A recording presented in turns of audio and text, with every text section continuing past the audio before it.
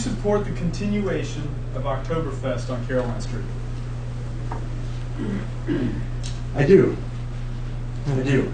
And I think in last night's city council meeting, my takeaway from that was that it's apparent that our current city council is not getting ahead of the curve when it comes to dealing with problems that we're facing.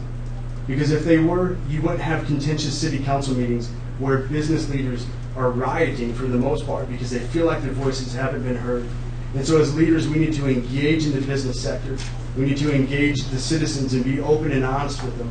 And so with the Oktoberfest, that's something that city council should have gone ahead and connected with these business leaders before that city council meeting to hear their concerns and to talk through some of the solutions that could potentially exist. Maybe we need to move the barricades and extend them and make the whole downtown area a barricaded area, or maybe we need to change it, but we need to talk it through with our business leaders and those that it impacts the most.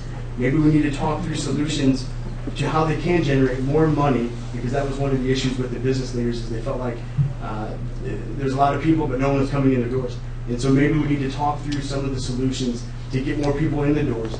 And so by and large I support it, because I think Capitol Ale House has done a great job putting it on, and I think it's a great way. I mean, 9,000 people coming right into downtown. Those are the kind of things that we need to support.